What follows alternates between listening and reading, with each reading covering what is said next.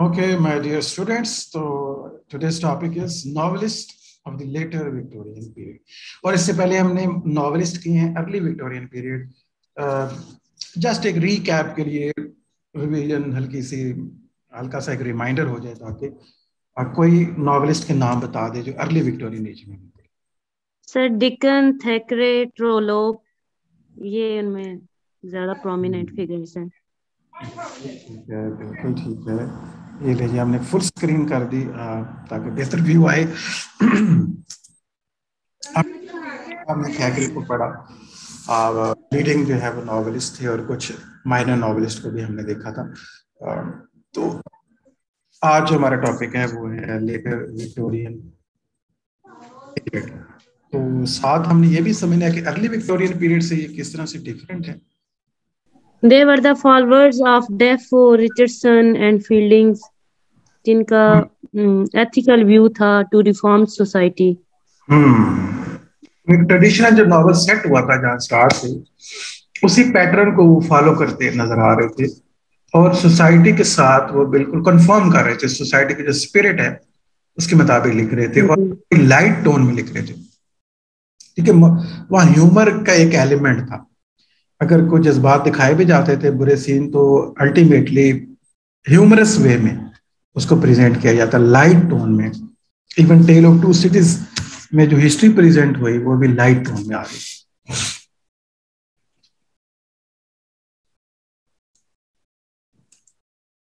अब हम ये जानेंगे कि लेटर विक्टोरियन पीरियड जो है उसमें क्या टोन है, वो क्या सोसाइटी को कंफर्म कर रहे हैं, क्या उनकी टोन लाइट है या वो सोसाइटी को मेंट करना चाहते हैं, नहीं चाहते हैं, उनकी इंस्पिरेशन क्या है और ये किस तरह से इनमें अलग बातें हैं, अलग फीचर्स हैं जो इन्हें अर्ली विक्टोरिया से अलग करते हैं। और फिर हमने ये भी नोट करना है इनमें वो कौन सी बातें हैं जो इन्हें विक्टोरियन बनाती हैं अल्टीमेटली।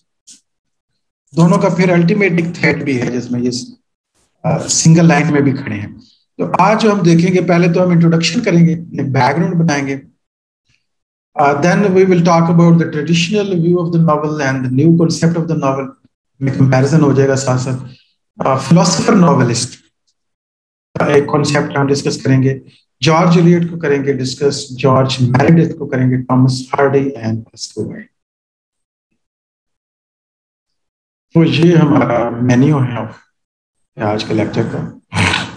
8 बड़े बड़े पॉइंट हैं, तो स्टार्ट करते हैं। So, the novel in the later Victorian period took a new trend, and the novels written during this period may be called modern novels. पहली सबसे बड़ी बात तो ये है कि हाँ, नॉवल अपने ट्रेंड के एतबार से चेंज होता हुआ नजर आता है और सही मानों में मॉडर्न नॉवल की इब्तिदा हो रही है। यानी ऑल दो मैंने फुल फ्लैज्ड मॉडर्न नॉवल तो नहीं कहेंगे, लेकिन हम कहेंगे कि उन्होंने आगाज कर दिया था मॉडर्निटी का। जो modern definition of the novel है वो स्टार्ट होती है। George Eliot was the first to right novels in the modern style. ठीक है, और पहली नॉवेलिस्ट जो हमें नजर आती है वो जॉर्ज एलियट है। Other important novelist of the period were Meredith and hard. तो ये इन तीनों में अपने कन्वेंशनल ट्रेंड से हट कर कुछ बातें हैं जो इन्हें मॉडर्न बनाते हैं। ऑल्दो मॉडर्न नॉवल जो जॉनरा मॉडर्न नॉवल है वो तो ट्रेंड के एतबार से वो एज हम आगे जाके पढ़ने वाले हैं वो इस एज से काफी मुख्तलिफ होगी, लेकिन यहाँ हमें स्टार्ट मिल जाता है मॉडर्न नॉवल का। The traditional view of the novel, the year 1859 saw the publication of the not only the George Eliot's Adam Bede, यहाँ पे हमें पहला वर्क हमारे सामने आता है जॉर्ज एलियट का एडम बीड जो most of the syllabus में included है, but also of the Meredith, Ordeal of the Richard Feverel। दो नॉवल यहाँ पे हमारे सामने आते हैं 1859 के अंदर, मेरेडिथ का और एलियट का, जॉर्ज मेरेडिथ और जॉर्ज एलियट के, Adam Beed and the ऑर्डील of the Richard फेवरल respectively. Though they are vastly different from each other, they stand in sharp contrast to the works of the established novelists that appeared at the same year. तो लेकिन इन novels में Aldous ये आपस में तो यकीनन फर्क होगा, दोनों नॉवेलिस्ट अलग नॉवेलिस्ट हैं, कि अंदर भी डिफरेंसेस होंगे, लेकिन ओवरऑल ऐसा लग रहा था कि एक न्यू टाइप ऑफ नॉवल यहाँ से स्टार्ट हो रहा है, और जो पुराने नॉवलिस्ट हैं उनके साथ इनके कंट्रास्ट भी।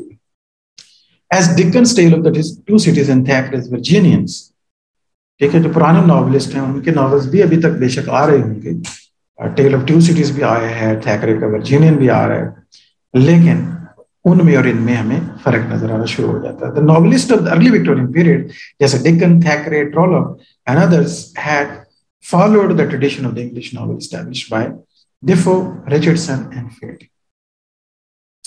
जो रिचर्डसन ने नॉवल पैमेला से अपने नॉवल मॉडर्न नॉवल स्टार्ट किया, या डेफो के नॉवल से रॉबिन्सन से आप देख सकते हैं, या फिर फील्डिंग जो कि अर्ली जो है वो फादर ऑफ नॉवलिस्ट में हम उसको समझते हैं, उन्होंने जिस ट्रेडिशन को इब्तदा किया था, इसको शुरू किया था, उसको आगे लेके चले हैं डिकन्स, थैकरे और ट्रॉलोप और अदर नॉवलिस्ट जो है।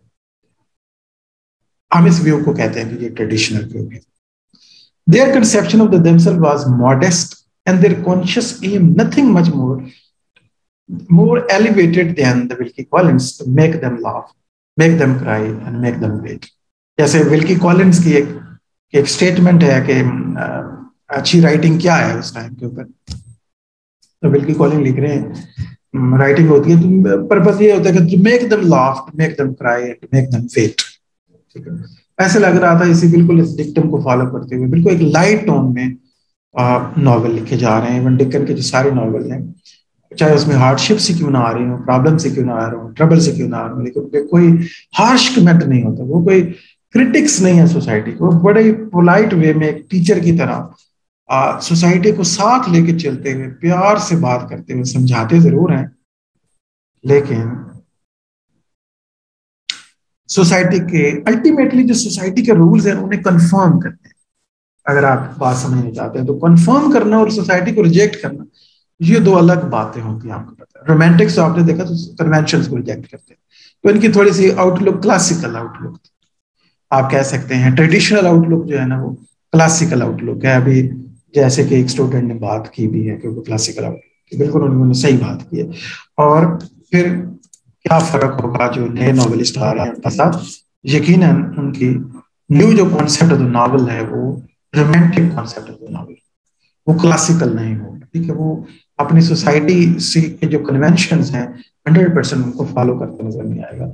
सो set against this innocent notion of the novelist function, जो नॉवल का फंक्शन आपने देखा, ये देखिए विल्की कॉलिंस का statement, make them laugh, make them cry and make them wait. Now it is called the innocent notion of the novelist function. The new novelist of the England, as well as the other countries of the Europe, began to have high ambition of making the novel as serious as poetry.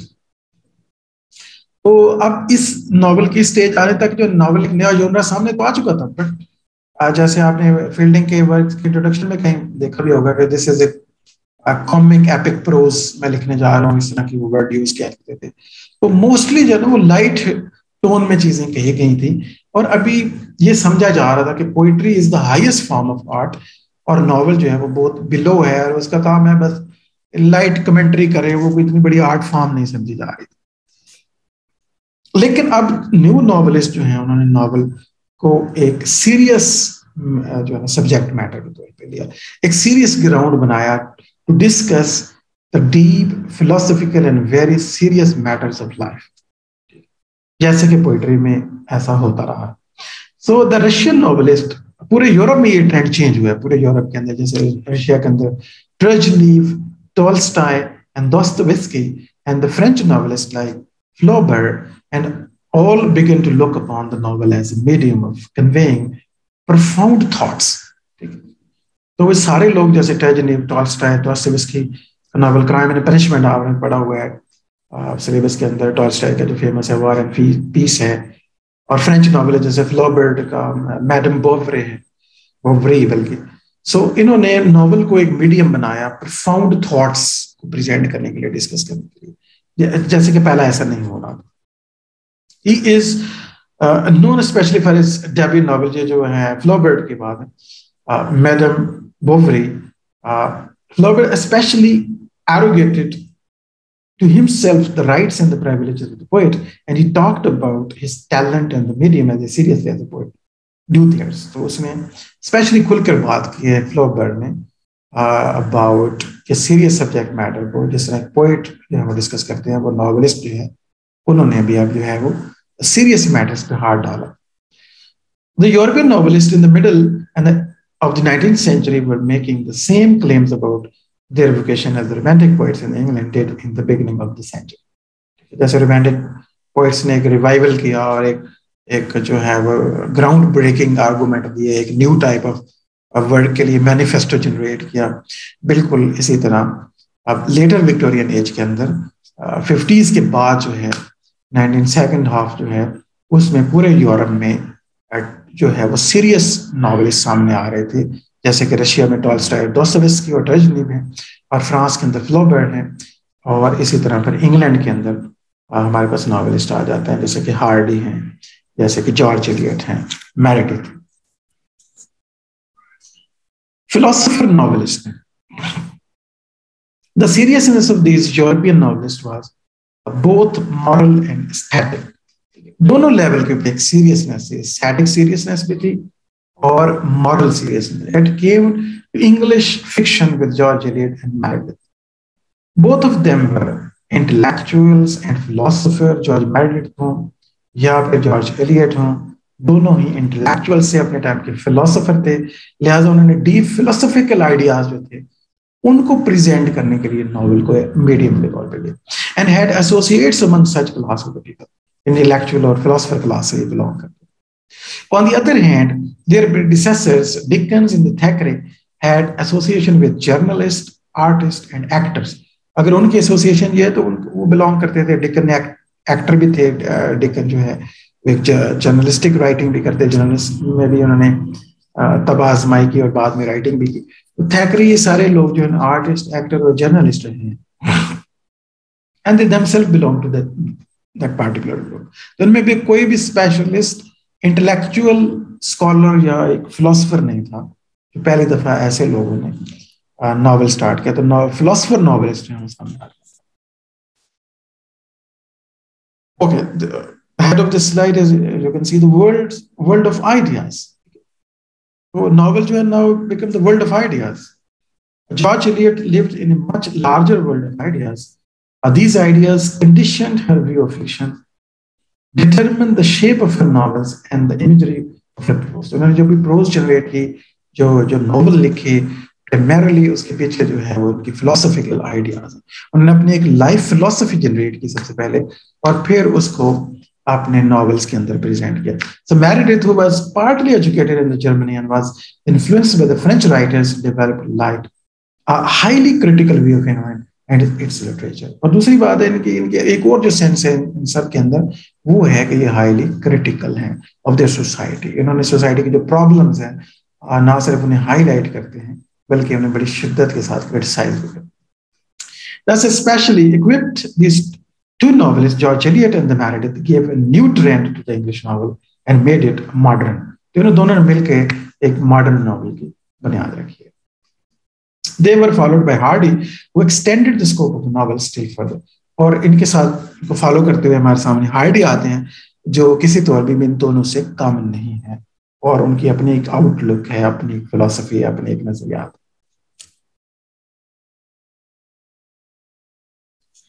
सबसे पहले फिर हम देखते थे George Eliot को, Mary N Evans, जो कि 1819 में पैदा होती हैं और 1880 के अंदर इनकी डेथ होती है.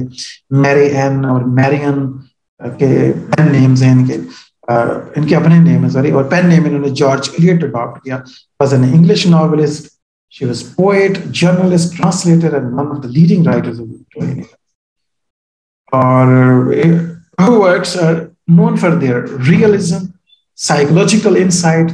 आपको इनके मिलती हैं एक रियलिस्टिक पोर्ट्रेट आपने मिलती है यहाँ पर. रियलिज्म शिद्दत के साथ इनमें नजर आता है, स्पेशली साइकोलॉजिकल रियलिज्म की इब्तिदा करती नजर आती है. ये पहली ऑथर थी जो किरदारों के जहन को इन्होंने एक्सपोज किया. ठीक है, अभी साइकोलॉजी एज ए ब्रांच सामने नहीं आई थी, तो आप अंदाजा लगा सकते हैं कि कितनी एक न्यू चीज होगी उस टाइम के लोगों के लिए. सेंस ऑफ द प्लेस इन्होंने साथ इंट्रोड्यूस करवाई. Detailed depiction of the country side. She wrote 7 novels, 7 novel लिखे हैं. कंट्री साइड की इनकी सेटिंग है और detail description of the country side, और सोशल जो मिलियू है अपने टाइम का वेरी वेल पोर्ट्रेड बाय हर, और साइकोलॉजिकल जो इनसाइट है इनका ये तो ग्राउंड ब्रेकिंग था. सो हर relation with George Henry Lewis also shocks Victorian. Victorian को ना तो उन्होंने अपने नॉवेल्स के जरिए से शॉक्ड किया, न्यू टाइप ऑफ नॉवल लिख के साइकोलॉजिकल रियलिज्म की इब्तिदा की, और बाद में आप देख सकते हैं कि वर्जीनिया वुल्फ वगैरह जो है इन्हीं के काम को लेके आगे बढ़ाते हैं और बाकायदा से स्ट्रीम ऑफ कॉन्शियसनेस नॉवल लिखते हैं. although इनके नॉवल उतनी डेप्थ में तो नहीं है, ये तो स्टार्ट कर रही है. तो लेकिन इनके जो ताल्लुक थे जॉर्ज हेनरी ल्यूइस, एक और फिलोसफर है अपने टाइम के, क्रिटिक हैं, फिलोसफर हैं, उनके साथ जो है उस विक्टोरियन, आपको पता है मोरालिटी का टाइम चल रहा है, और मैरी एंड एवन जो है without marriage George Henry Lewis के साथ लाइफ गुजारती हैं. तो शिद्दत के साथ इनको क्रिटिसाइज किया जाता है, और इस लिहाज से भी इन्होंने मोरालिटी को शॉक्ड कर दिया अपने टाइम की. For a long time, her writing was exclusively critical and philosophic in character, and it was when she was 38 that her first work of fiction, Scenes of Clerical Life, 1857 के अंदर आता है. 38 में इन्होंने अपना फर्स्ट वर्क जो लेके आते हैं. उससे पहले इन्होंने ट्रांसलेशन किए थे, पोइट्री भी की है, पेपर्स वगैरह में भी लिखा है. So it was followed by the Adam Beat, The Mill on the Floss, Silas Marner, Romola, and Felix Holt, The Radical, and The Middle March. यकीनन आपने एडम बीट पढ़ रखा होगा, या फिर मिडल मार्च सिलेबस वगैरह में शामिल है. तो middle March was described by the novelist Virginia Woolf as, क्या कहती है वर्जीनिया वुल्फ, कहती है मिडल मार्च के बारे में, one of the few English novels written for grown up people. और कैसा विटी एक रिमार्क है कि one of the few English, ऐसा कहती है एक नॉवल है उन चंद नॉवेल्स में से ये वो नॉवल है जो ग्रोन अप के लिए लिखा गया है, यानी जो बड़े हो गए हैं लोग, जो समझदार हैं, ग्रोन अप यहाँ पे कहा जा रहा है. यानी बाकी जो नॉवल है वो नॉन ग्रोन अप्स के लिए भी लिखे जा रहे थे, यानी सोसाइटी में जो सोचने वाले लोग हैं, जो थिंकर्स के लिए लिखा गया है. फिलोसफिकल नॉवल होने का एहसास हमें यहाँ से पता चलता है. तो सब्सटेंस क्या है, सब्जेक्ट मैटर क्या है, सब्सटेंस क्या है. George Eliot was born in Warwickshire. She lived where she lived till her father's death in 1849. It was a Warwickshire experience, life of an English village before the railway came to disturb it, which provide the substance of most of the novels. जहाँ पे railway आने से इनके गांव में ज़ाहिर है तब्दीली आई थी, एक विलेज के अंदर नहीं, और इनकी जो विलेज लाइफ है इनके ज़हन पर वो बहुत गहरे असरात उसने छोड़े, और ज़्यादातर जो सब्जेक्ट मैटर है इन्होंने वहीं से उठाया. जैसे हार्डिंग में भी ये बात हमें नजर आती है. Gifted with the wonderful faculty of the observation. Wonderful faculty of observation, ये हमेशा एक आर्टिस्ट की बहुत ज्यादा गहरी होती है, ऑब्जर्वेशन होती है, वो बहुत डिटेल से, और एक पैनोरामिक, वाइड और माइन्यूट दोनों किस्म का उसका इतना डीप व्यू होता है. सो वंडरफुल फैकल्टी थी इसके पास ऑब्जर्वेशन की. She could reproduce faithfully the mannerism, the rustic habit, having a thorough knowledge of the countryside and the country people, their hierarchies and their standard of values. She could give complete picture of their life. अच्छी तरीके से उन्होंने समझा, काफी बचपन इनका वहीं पे गुजरा था, तो वो जो इन्होंने माइन्यूट ऑब्जर्वेशन की थी, वो सारा एक्सपीरियंस जो है इनके नॉवेल्स में हमें नजर आता है. वो सारी हायरार्कीज, वो वैल्यूज, वो स्टैंडर्ड, वो चेंजेस, वो जो सोशल स्ट्रक्चर है सारा. Moreover, she could beautifully portrays the humor and the pathos of these people, simple folk, as no English novelist had done before. Just as we look to Dickens for pictures of the city streets and the Thackeray for the vanity of the society, we look to George Eliot for the reflection of the country life in England. George Eliot ने पहली बार जो है ना एक village life को डिटेल्डली describe किया, minutely और accurately, और जैसे कि डिकन ने सिटी लाइफ को डिस्क्राइब किया, या थैकरे ने फिर एलीट क्लास जो है उसको डिस्क्राइब करते नजर आते हैं. साइकोलॉजिकल रियलिज्म, जिसमें इंट्रोडक्शन में भी हमने बात की है, इसके तारफ के अंदर भी थोड़ा बहुत जिक्र हमने कर दिया था. In all her novels she shows in individuals the play of universal moral forces and established the moral law as the basis of the human society. So it is to her as inevitable and automatic as gravitation that overwhelms personal freedom and inclination.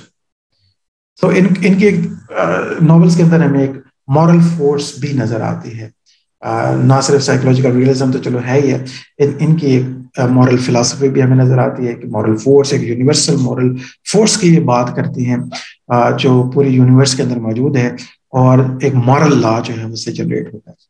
So all the novels of the George Eliot are example of the psychological realism.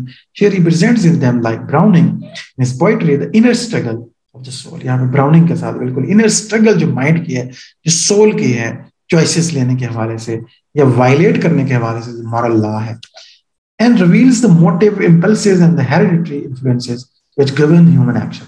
तो ये deeply study करते हैं human mind को कि वो कौन से motives हैं, इम्पल्सेस हैं, वो हेरिडिटरी इन्फ्लुएंसेस क्या हैं जो डिटरमिन करते हैं इंसानी माइंड को, कंडीशनिंग को.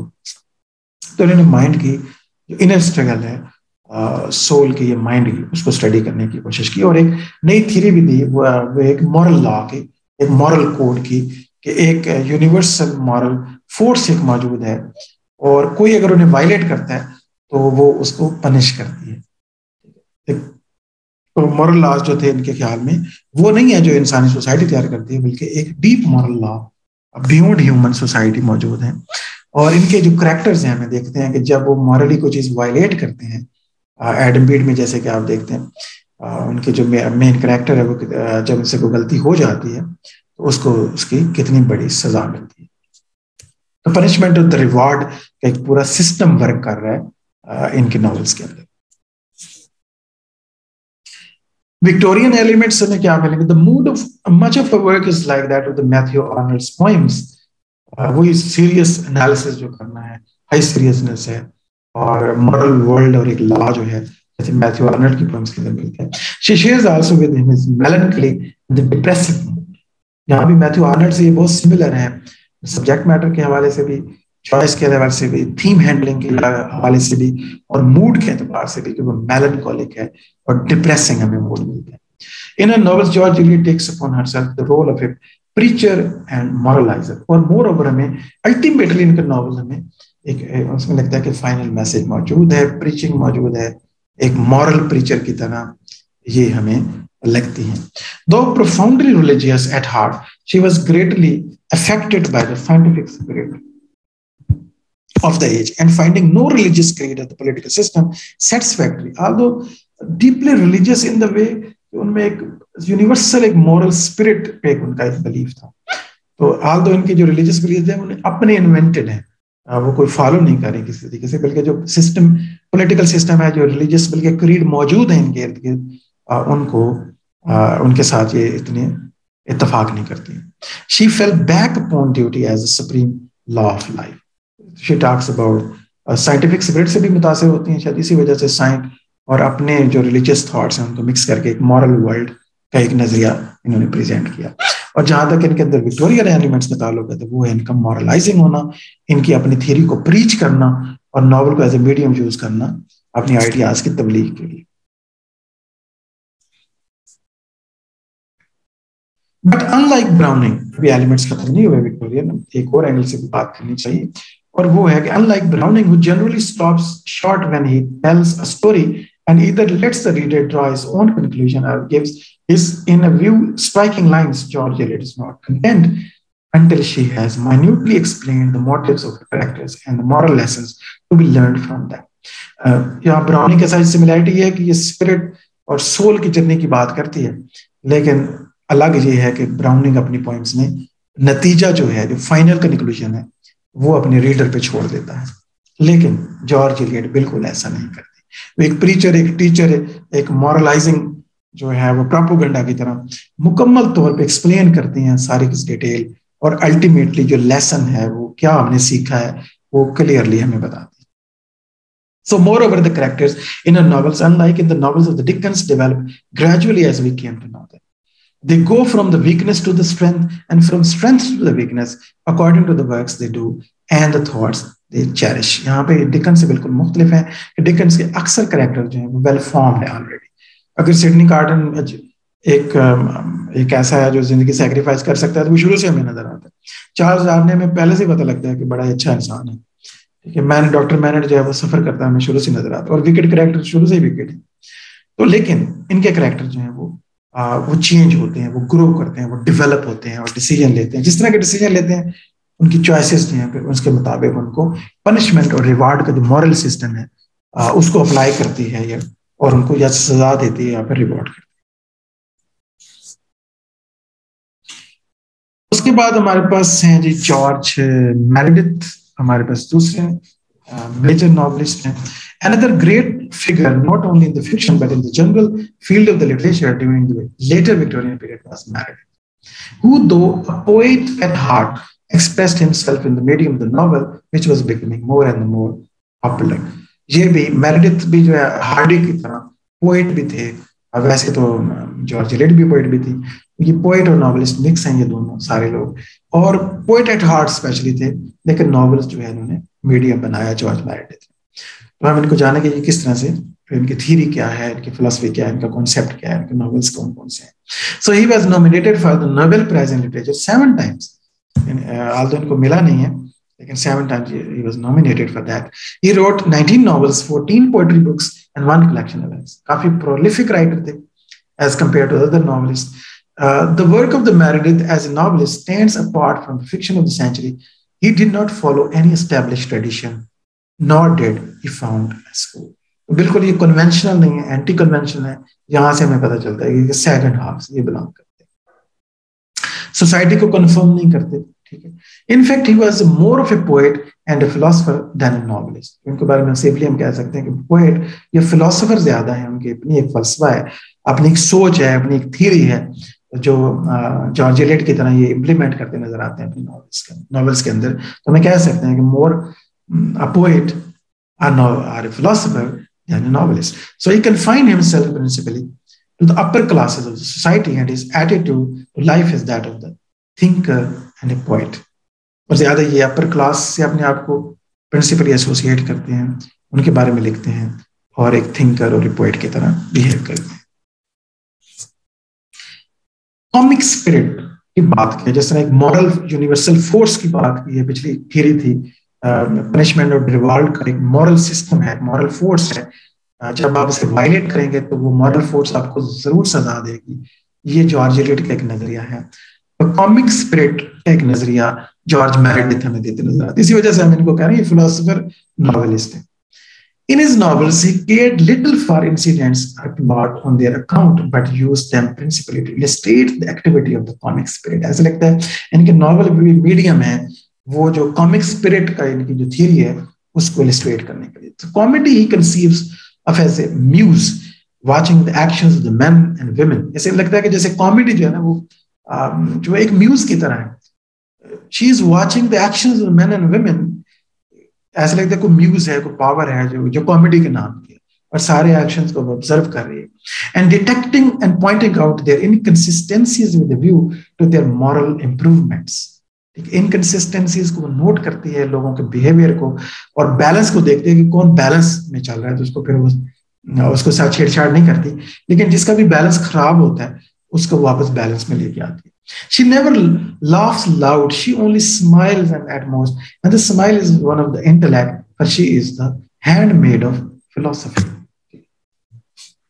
तो वो कोई वाज़ह किस्म का लाउड लाफ्टर नहीं होता उसके अंदर, शैलो किस्म का, बल्कि उसकी स्माइल होती है एक wise smile, intellectual smile, because she is the handmade of philosophy.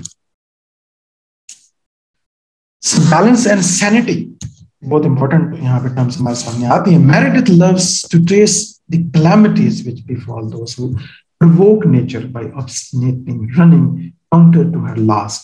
अब जो नेचर के काउंटर नेचर को काउंटर करेंगे आप, मतलब उसके खिलाफ जाएंगे आप, उसे जो उनके जो लॉज हैं, फिर कैलामिटी आपके ऊपर आएगी, प्रॉब्लम आएगा, इसके कैरेक्टर्स फिर सफर करेंगे। If you provoke the nature, so a certain balance and the sanity, fine health of the body and the soul are in his view the means prescribed by the nature for the happiness of the man. तो happiness of the man जो है, happiness कैसे develop होगी, वो होगी fine balance के साथ। Balance आपकी विट में भी होना चाहिए, ठीक है, आप एक सेम बिहेवियर होना चाहिए, और बैलेंस आपकी बॉडी और सोल के दरमियान। तो हर तरह के वो बैलेंस का कायल है, वो जो यूनिवर्सल फोर्स है, may be that is a comic spirit इसका नाम रखा है इसने, जो स्माइल करती है। और फिर आप जब जिसका भी बैलेंस खराब होता है उसके साथ, यानी उसके लिए एक प्लेयर है, आपके लिए कैलेमिटी और ट्रेजेडी है। अब आगे हम इनके वर्क्स को देखते हैं, इनके जो मेजर वर्क्स हैं मैरिडेथ के। लेकिन इससे पहले एक ब्रेक होगी क्योंकि सेशन एक्सपायर हो रहा है, तो हम नए सेशन में जाके इसको कंटिन्यू करते हैं।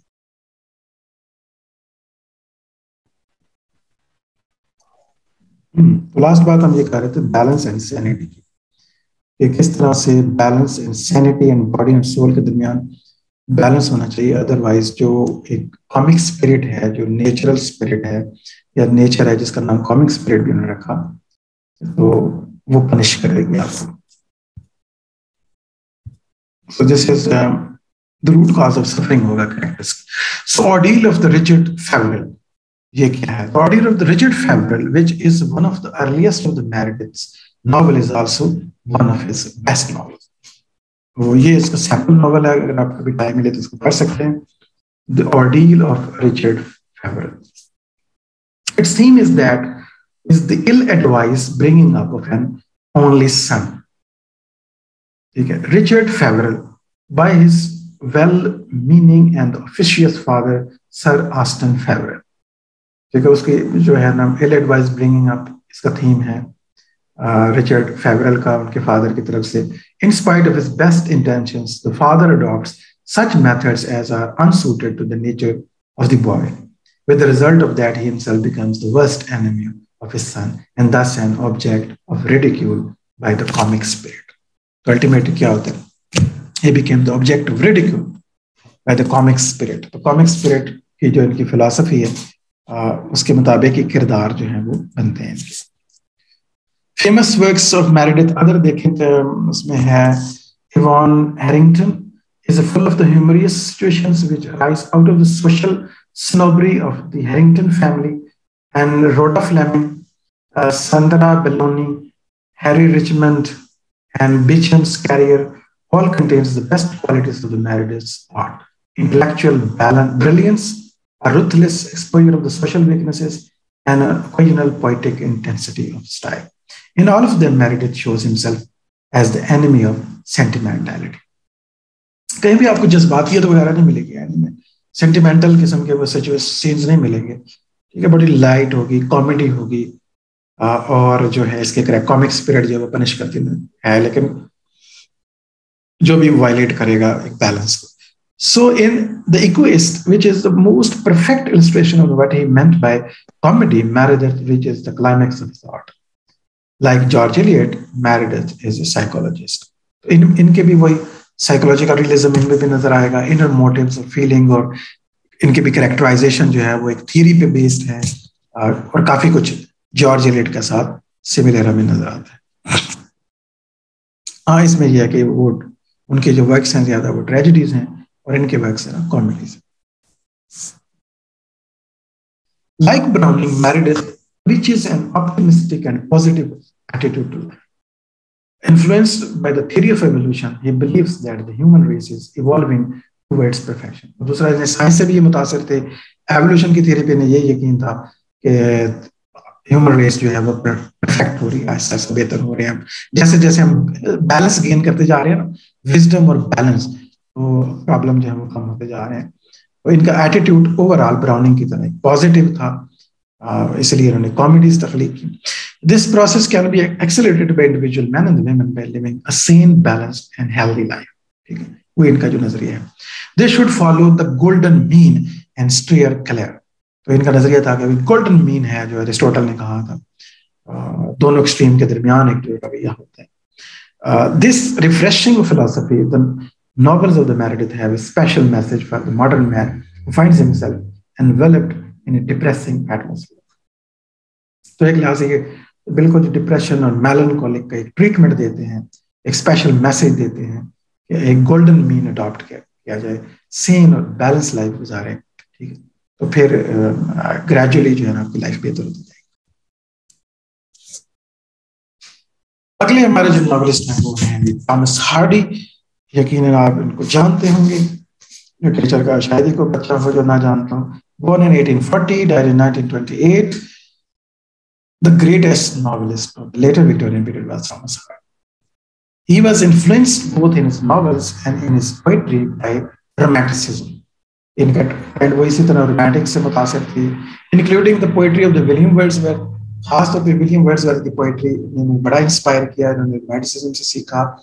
और उसके बाद जो है he was highly critical of the much and Victorian society. ये फिर कंफर्म नहीं करते सोसाइटी को, बल्कि स्ट्रांगली जो है वो क्रिटिसाइज करते, and specially on the declining state of the rural people in Britain. और ब्रिटेन में जो देहात का खात्मा हो रहा है, जो इंडस्ट्रियल रेवोल्यूशन आने की वजह से, मटेरियलिज्म के बढ़ने की वजह से, साइंटिफिक डेवलपमेंट जो आई है, उसका जो साइड इफेक्ट आ रहा था वो ये था कि देहात जो है, जो देहातों की एक सीरीन ब्यूटीफुल अनकरप्ट लाइफ थी, वो अब ग्रेजुअली करप्ट होती जा रही थी और वहां प्रॉब्लम्स आ रहे थे। Like Meredith, he was at heart a poet, क्योंकि ये पोएटिकल वे होता है सोचने का। आपको पता है, नेचर के साथ एसोसिएट करना, उससे मोहब्बत करना, कि दरख्त ना कटे, नदी नाले खराब ना हो और एनवायरनमेंट पोल्यूटेड ना हो। तो ये पोएट की थिंकिंग होती है ज्यादा। And express himself also in the words, उन्होंने भी पोएट्री भी की है और एज ए पोएट हमने डिस्कस कर लिया लास्ट क्लास के लिए। But unlike Meredith, whose attitude to life is optimistic and who has written comedies, Hardy's attitude to life is rather pessimistic and he has written tragedies.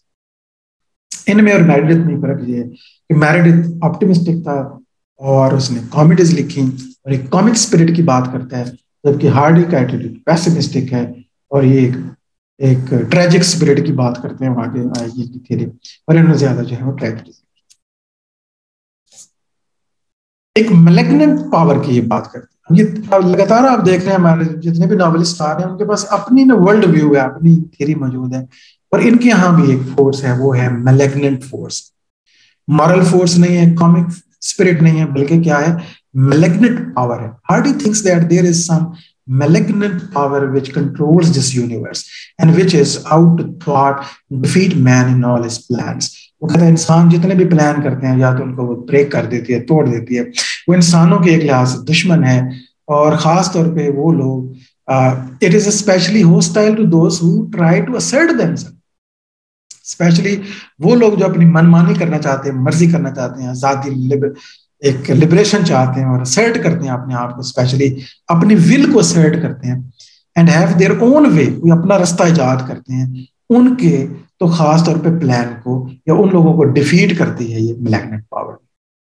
Thus his novels and the poems are throughout the work of a man painfully dissatisfied with the age in which he lived.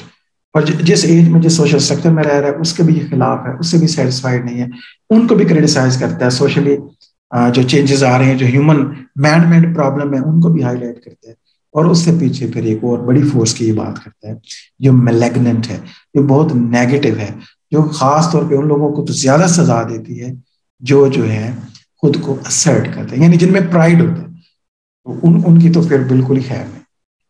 So unlike Meredith, he yearned for the England's past. इसमें भी nostalgia पाया जाता है, past का जो सरीन जो environment था, uncorrupted unpolluted environment जो था, वो हार्डी उसकी डिजायर करता है। And he disturbed modern civilisation because he suspected that its effect was frequented डिसिविलाइज। समझते हैं कि इंसान जब डिसिविलाइज होता जा रहा है gradually, and weaken those two home nature and old custom had given stout hearts, clear heads and enduring spirit. Past में से क्या कहानियों में, स्टोरीज में, हिस्ट्री में क्या नजर आती है, stout hearts, clear heads, enduring spirit है, वो अब खत्म होती जा रही है। और इनका अपना एक कॉन्सेप्ट है जी वेजिक्स का, और वेजिक्स के हवाले से हमने इंडियन एक ऑथर के एक वेजिक्स की भी बात की थी, याद है किसी को?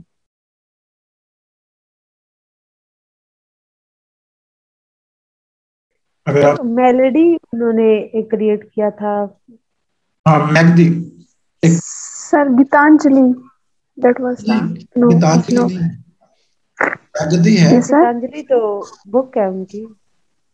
ऑथर का नाम बताएं, ऑथर का कोई याद हो? खैर आप सोच रहे। सो हार्डी के वेजिक्स की हमने वहां जिक्र किया था, उस स्लाइड के अंदर। Hardy also resist the infiltration of the aggressive modernity in the quiet village surrounding. उसको ये रेजिस्ट करता है वो यकीनन उसी के हवाले से बेसिक्स है। Hardy passed the major portion of his life near Dorchester, and his personal experiences were bound up with the people and the custom, the monuments and the institutions of Dorset and the contiguous countries of the southwestern England, which he placed permanently on the literary map by ancient name Wessex. ठीक है, अपनी जहाँ पे इसका Dorchester के अंदर इनका जो एक्सपीरियंसेस था, जिस विलेज में जिन इलाकों में ये रहा, और उसी सारे एक्सपीरियंस को इकट्ठे करते हुए इसने एक इमेजिनरी एक स्टेट बनाई, इमेजिनरी एक प्लेस क्रिएट की, वेसेक्स एक कंट्री साइड बनाई, जिसके अंदर फिर सारे नॉवेल्स की सेटिंग हुई है। No other novel. आर के Narayan yes I think are के नारायण, ये याद आ गया था लेकिन सोचा बिल्कुल आर के नारायण ने बिल्कुल हार्डी को फॉलो करते हुए इसी तरह एक इमेजिनरी लैंडस्केप क्रिएट की थी। मालगुदी उसका था। यस, वेसेक्स बनाई उन्होंने Malgudi. No other novelist in England has celebrated the reason so comprehensively. यानी कभी हमें मिसाल नहीं मिलती इससे पहले, बाद में तो मिलती है, आर के नारायण के नाम से मिलती है, लेकिन इससे पहले नहीं मिलती कि किसी ने अपने रीजन को इतना सेलिब्रेट किया हो, इतना कॉम्प्रिहेंसिवली एक ह्यूमन बीइंग की तरह उसे प्रेजेंट किया, as Hardy has done. Though he has dealt with the limited world, he has created hundreds of the characters, many of whom are more choral voices, as in the Greek drama. और Greek drama से भी, Greek से भी बड़े influence थे, Greek drama से भी इन्होंने बहुत कुछ सीखा, और बिल्कुल उसी तरह इन्होंने हंड्रेड ऑफ द कैरेक्टर्स जो जनरेट कर दिए एक लिमिटेड एरिया के अंदर। तो दूसरी बात है कि चांस जो है इनके नॉवेल्स में बहुत इंपॉर्टेंट रोल प्ले करता है। चांस हैज अपसेटिंग फोर्स के तौर पे लेते हैं on account of the Hardy's philosophy of मैग्नेंट power ruling the universe. इनके नजरिए एक मैग्नेंट पावर है which is ruling the universe, which thwarts and defeats man of every step. His novels are full of coincidences. ये जो chance happenings होती हैं असल में ये वो पार्ट प्ले करती है, मैग्नेंट पावर अपना पार्ट प्ले करती है। इनफैक्ट चांस सर ये टेस्ट ऑफ डेयरबर्विल्स में रोल ऑफ चांस का पूरा क्वेश्चन भी है ना, वो उसमें सारा चांस के बारे में है। In fact chance place to large a part in that. काफी ये बड़ा रोल है, वरना चांस का रोल तो आपको शेक्सपियर के वर्क में भी मिलेगा, लेकिन वो इतना एग्जैजरेटेड फॉर्म में नहीं है। यहाँ चांस इस तरह से होता है कि इसके तो एक कैरेक्टर दूसरे को लेटर लिखते हैं तो वो टाइम पे नहीं पहुंचता, और उसकी वजह से इतनी बड़ी लाइफ में टर्न आते हैं कि ट्रेजेडी जन्म ले जाती है। For this Hardy has been blamed by the some critics who believe that he deliberately introduces coincidences which always upset the plans of his character. ये जो चांस हैपनिंग्स होती हैं असल में ये मैग्नेंट पावर की इंटरवेंशन है ह्यूमन लाइफ के अंदर, और वो क्या करते हैं, upset the plans of the character. जो कैरेक्टर्स के रूटीन प्लान्स हैं, जो उनके बेशक इरादे अच्छे होंगे, वो अच्छे से चाहते होंगे, कंसिलिएशन रिकंसिलिएशन चाहते होंगे, वो पनिश नहीं करना चाहते खुद को या दूसरों को, लेकिन चांस हैपनिंग ऐसी हो जाती है कि उनके सारे प्लान्स अपसेट हो जाते हैं। In the real life chance sometime helps a man also, but in Hardy's novel chance always comes up as an upsetting force. हमारी जिंदगी में ठीक है चांस रोल प्ले करता है, जैसे शेक्सपियर ने भी चांस का एलिमेंट डाला है अपने प्ले, और लाइफ का ये हिस्सा है कि आपके साथ चांस हैपनिंग होती हैं, लेकिन बुरी होने के साथ अच्छी भी होती हैं, एक गुड हैपनिंग्स भी होती हैं जिसे हम लकी होना कहते हैं, लकी मोमेंट्स कहते हैं। लेकिन हार्डी के अंदर चांस या मैलिग्नेंट फोर्स, क्योंकि फोर्स मैलिग्नेंट है, तो हार्डी जो है वो किसी को फायदा नहीं देता, उसके किसी कैरेक्टर को चांस बाय चांस कुछ मिलता नहीं, बल्कि हमेशा बाय चांस कुछ खो जाता है, उनका नुकसान हो जाता है, वो ट्रेजेडी है। वर्क्स अगर इनके देखें बड़े बड़े great works novels of the Hardy's are the वुडलैंडर्स, the return of the native, far from the madding crowd, the mayor of the Casterbridge, test of the डर्बरविल्स and जूड the obscure. Two of his novels, test of the डर्बरविल्स, ये बिल्कुल ये recently मैंने पढ़ा है, test of the डर्बरविल्स and far from the madding crowd, इन दोनों जो novels हैं वर listed in the top 50 on the BBC survey the big red. तो इसको अगर देखें तो BBC ने जो सर्वे कराया था द बिग रीड के नाम से, तो टॉप 15 नॉवेल्स में आता है Tess of the D'Urbervilles and the Far From America. Masterpiece by Heart. अलग अलग चॉइस हो सकती है, लेकिन चलें एक नजरिया. Though most of the Hardy's novels are tragedies, yet the role of the tragedy become intensified in the return of the native Tess and Jude. Tess, the novel, is a masterpiece, but it is scarred by an unhappy final story. So Jude the Obscure, though a very powerful novel, is spoiled by the Hardy's ruthlessness. At no time are Sue and the Jude permitted to escape the shadowing hands of the malignant destiny. They are completely defeated and broken. तकरीबन सारे characters हर तरह के इनके सारे novels के अंदर defeated होते हैं, लेकिन टेस को हम कह सकते हैं safely that is the masterpiece of Thomas Hardy.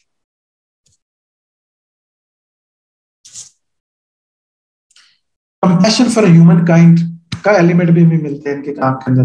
The main contribution of the Hardy to the history of the English novel was that he made it a serious medium as poetry. बिल्कुल ये letter जितने भी हैं इन्होंने serious medium बनाया है.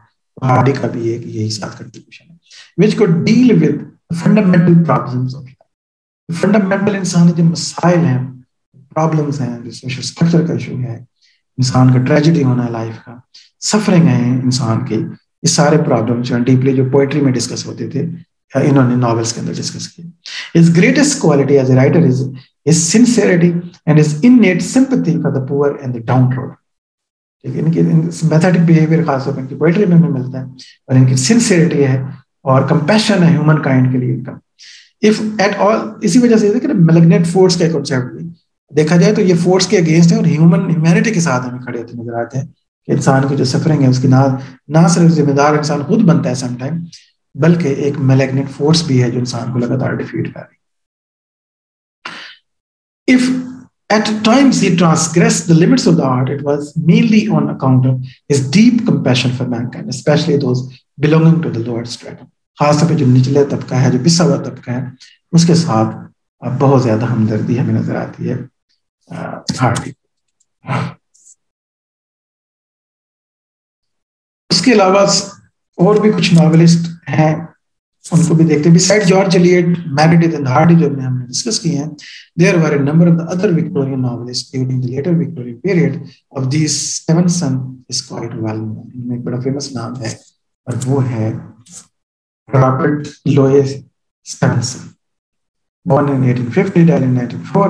Stevenson was a great storyteller and romancer.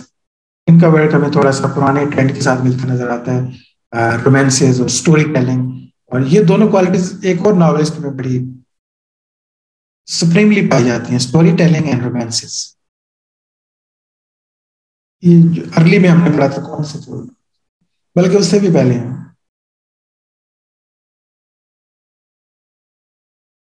किसी के ज़हन में आ रहा है?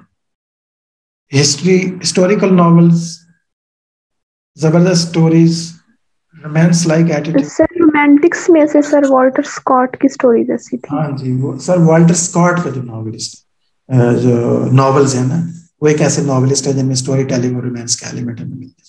He took advantage of the readers' demand for short novels.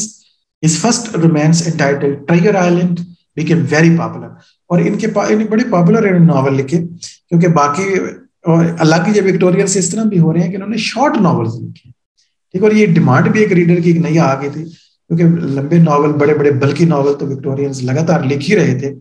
अब एक स्टीवनसन ने एक नई जो गैप देखा नॉवल राइटिंग के अंदर, वो ये था कि छोटे नॉवल कोई नहीं लिख रहा था, तो उन्होंने रोमांसेस लिखी, शॉर्ट नॉवेल्स हैं, एडवेंचरस कहानियां, ट्रेजर आइलैंड जैसे आप देख सकते हैं नाम से, became very popular. It was followed by the new Arabian nights. इन्होंने लिखी अरेबियन नाइट्स के मॉडल को फॉलो करते हुए kidnapped and the black arrow, which contain romances and the mystery stories.